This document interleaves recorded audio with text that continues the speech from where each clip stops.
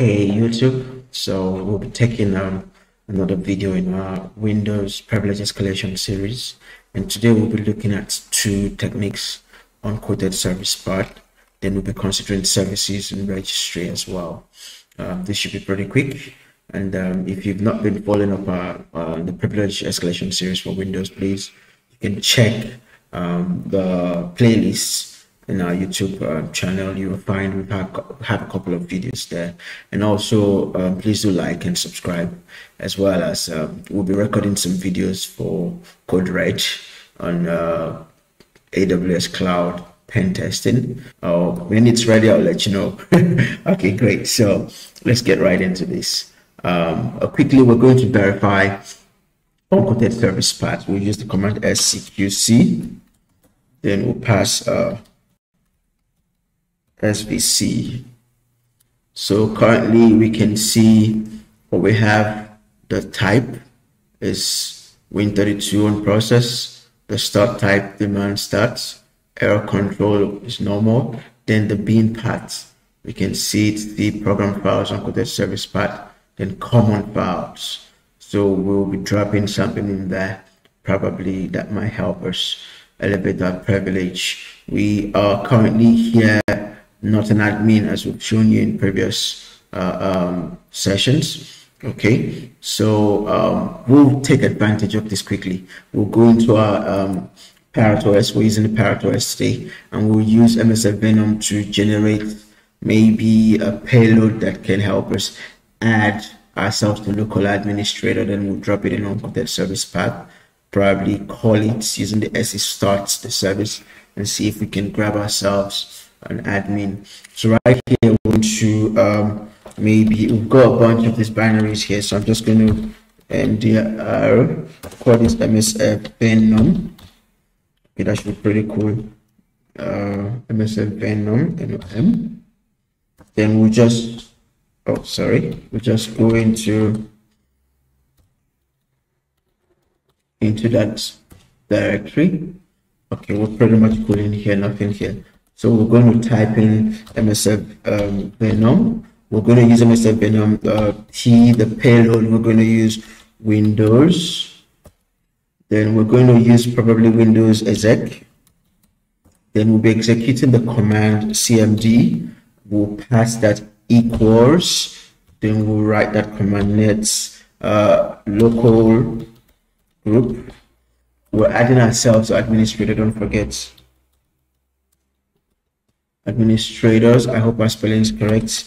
User, that's the username. Then we're adding ourselves over there. So we'll wrap this up quickly. Then we'll format these as exe service. Okay, great. So that's because I want to drop this in a service path to execute. Then we'll just call it we'll call it common.exe, because we saw that right here, common files. So okay, this should be pretty fine. We'll just look at the command Windows exec. So we want to execute the command, don't forget.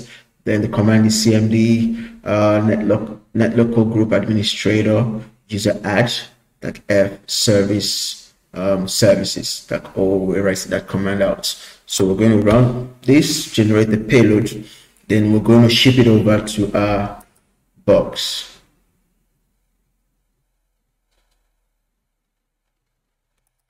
Okay, so I see it's prompting us to continue. We need to log in using administrator. So obviously we are not administrator here. So let's bring up our browser while the payload is generating. Then we're going to browse. We'll host the server here once it's done generating. Then we'll browse in that server, the Python server, and download the file. So that file should be ready. Okay, right there. So we're going to stage Python http server in here on port 8000. Then http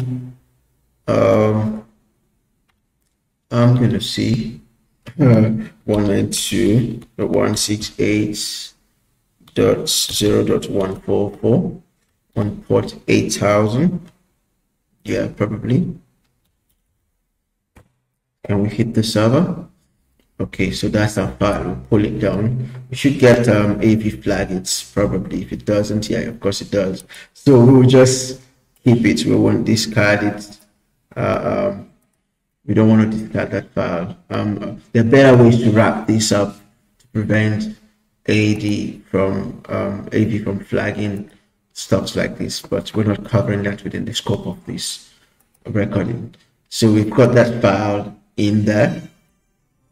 We've got that file in there. So next we're going to take that file and go place it in our unquoted service path, which we had seen. We saw that was first. Let me cut this file. We'll go to our C.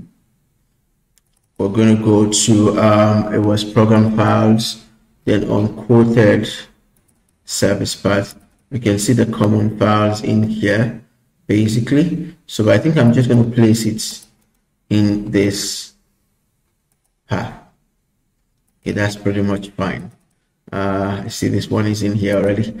So that is in there. Next, we're going to start that service and call that file to execute probably that my elevator privilege. So let's use the SC service starts. SC starts. So we're starting the service on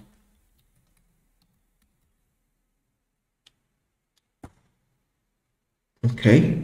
So if we quickly check sorry about that. So we quickly check Nets user. We see we are now in local administrator group. Administrators.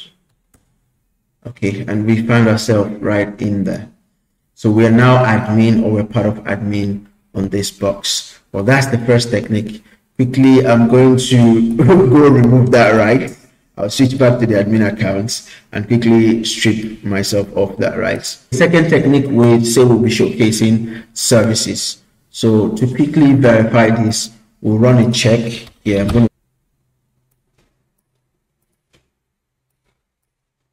going to see get ACL. Okay, great. So this is there. Anyways, you can see that user entity authority system allow full control. That was what I wanted to show you, but I was going to run the complete full path, maybe just to showcase that again, so we can probably be on the same. I'm going to run that get ACL again, and I'll pass that to path, and I'll be going specifically for HKLM, and then I'll go over to system, then I'll go to current. We're going for current control, then sets, then we're going for services, then we're going for that Regsvc reg service. We'll pipe that output over to FL. Let's see. So look at that. I wanted to showcase this. We can see current control sets which was run, built-in administrators, entity authority, everyone allowed, read key, everyone allow, entity authority, interactive allow for control. Okay, fine. Built-in administrator allow for control, but we are going for everyone here, because obviously we are not an admin, we're everyone. So, but we are allowed to at least read that key. So let's see if we can exploit that as a way to elevate our privilege. I'm going to kill this Python server, and I'll fall back one step. In here, I've got a binary which I'm going to compile and ship it over. It's called Windows Service.c. I'm going to build that binary and I'll ship it over to see if I'm able to exploit this functionality, which we can see here, to elevate our privilege. So let's quickly, first I'm going to just nano on that file. It's called Windows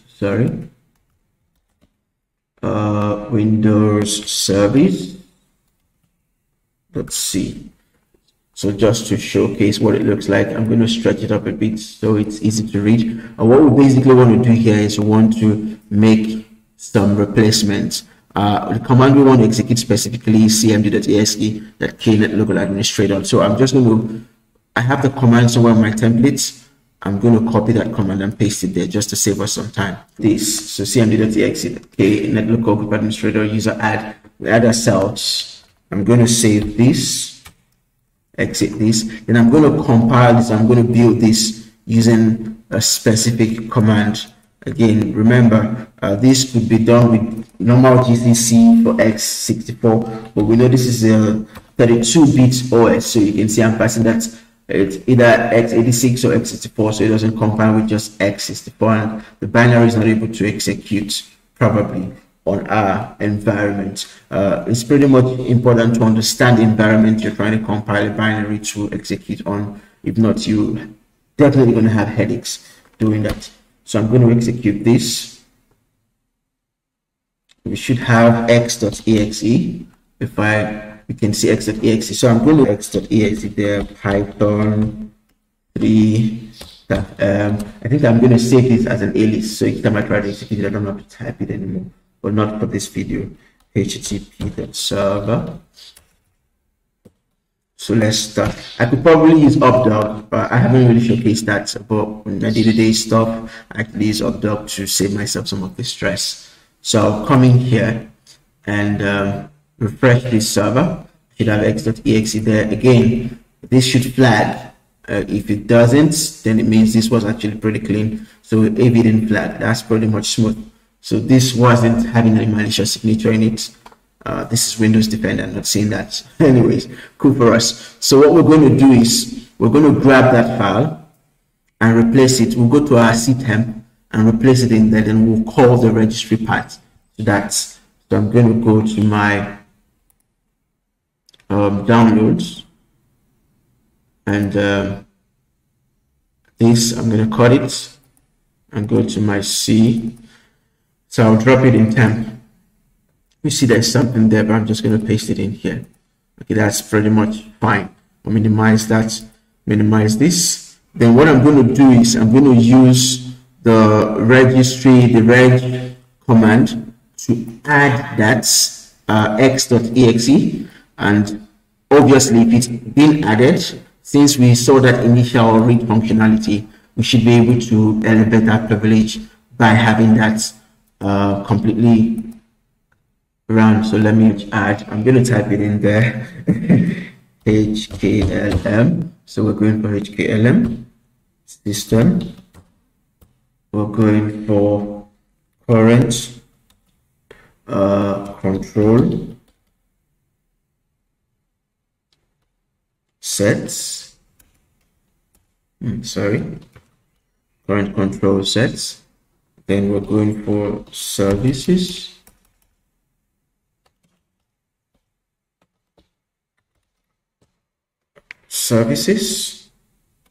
Regsvc. Did I make a mistake in SVC? That's fine. Then v/v image path. The image path, we want to enforce that p is in reg expand, basically SZ. Then we're going to the directory C column. Then we're going for temp. Then we're going for okay, temp. Maybe that's why I made a mistake. Then we're going for x.exe.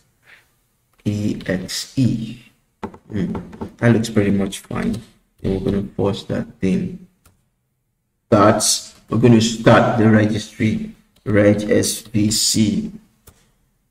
Okay, start service, failed with error. I'm not sure why, but let's check if we once again net local group administrators. Okay, so I had to go check on the registry key. and I can see that yes, of course, we have that x.exe there, and I actually use the manual technique to enforce it, to execute, restart the service. Then it all looks pretty fine, and it worked pretty fine. So we're good to go. All right, so basically we've been able to showcase two techniques in this video. The first being the unquoted service part, this also being service but from registry. There are quite a number of other techniques which we'll be showcasing in this Windows privilege escalation series. As you hang around, I hope you find this useful in your maybe day-to-day pen test job, or probably playing some CTFs. Next on this series, we'll be looking at services, but executable files. Then we'll also cover registry again, but this time around we'll be looking at auto run. So if you're not familiar with registry, I hope you I wish you can probably go check up registry. You have these keys here. We were using HKLM, that's H key local machine. You've got current user, you've got class root, you've got H key users as well. So we were here from the command we executed, and right here you see quite a number of useful keys. We'll be exploiting these for any of the registry exploit which we'll be doing.